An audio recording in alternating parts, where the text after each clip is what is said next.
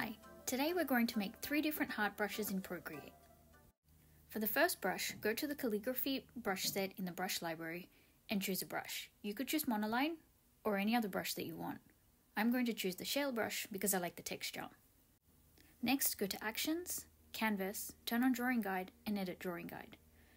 Make sure it's on Symmetry, go to Options and tap on Vertical. Then tap Done. And on a new layer, make sure you have Assisted Drawing turned on. With black, start drawing your heart on one side.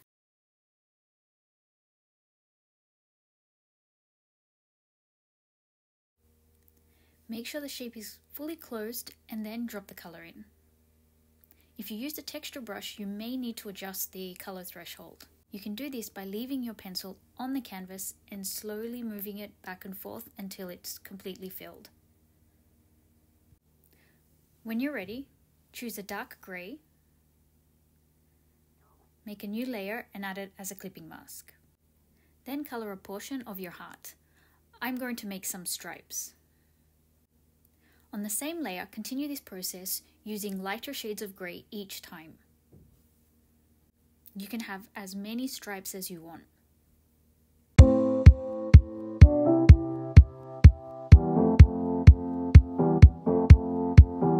The time is now, the light. When you're finished, turn off the background layer, go to Actions, Add, and copy canvas. Then go to the brush library and choose the brush set that you want to use. Tap the plus sign to make a new brush, and go to Shape, Edit, Import, and Paste. Tap Done. Go to Stroke Path and increase the spacing to max. And go to Shape. If you want your hearts to face all in the same direction, don't turn on Scatter and leave rotation at 0%. If you want the stamp to stamp in a different direction and way each time, you can increase the scatter, rotation, and turn on randomized. Just play around with the settings. In Apple Pencil, if you want your stamps to be uniform, leave the size at 0% and the opacity at 0%. Otherwise, play around with the settings. In Properties, increase the maximum size.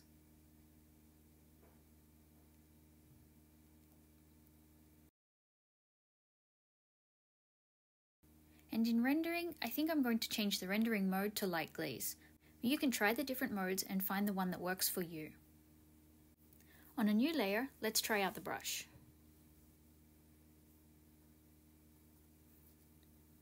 I think this looks good, but you can always make any changes you want to. And don't forget to go to About This Brush and name your brush.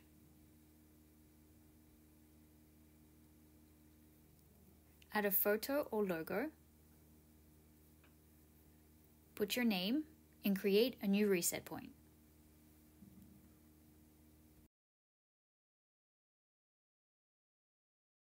For the second brush, we're going to duplicate the original heart and move it to the top of the layers. Make sure it's unclipped.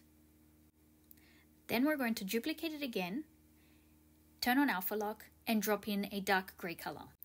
Go to the arrow, make sure that it's on uniform and snapping and magnetics are turned on, and make it a little bit smaller than the outside heart. And then make sure it's in the center. Keep duplicating the hearts and dropping in lighter shades of grey, making them smaller and centering them. Do this until you are happy. Give it to me loud and clear. Say it from the top of the world to hear. Calling up desire, calling everyone. Come on.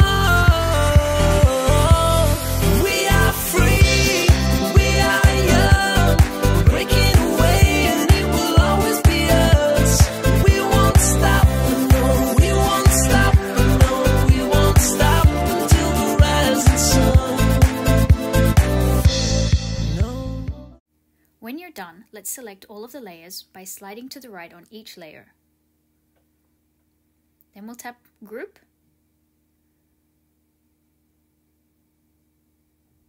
turn off the background color, go to Actions, Add, Copy Canvas. Then we'll go to the first brush we made, slide left and duplicate. go to Shape, Edit, Import, and Paste. Tap Done.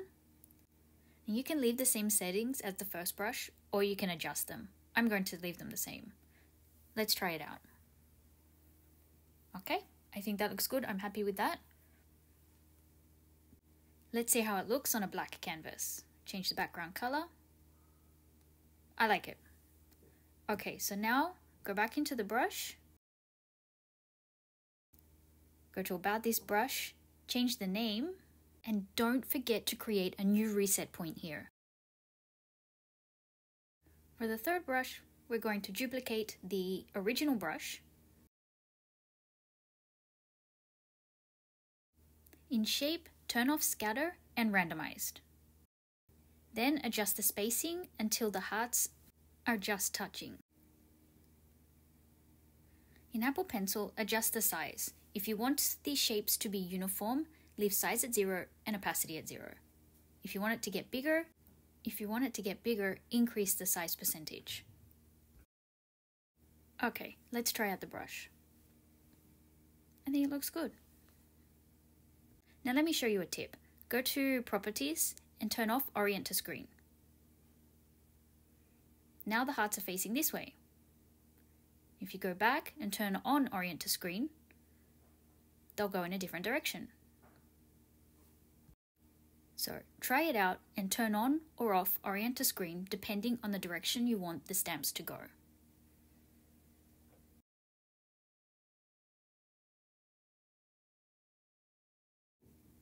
Also in Properties, you can decrease or increase the preview size depending on how you want the stamp to show in your brush library.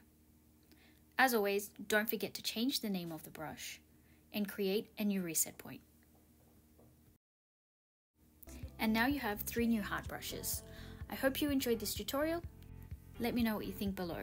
Thanks for watching and happy creating!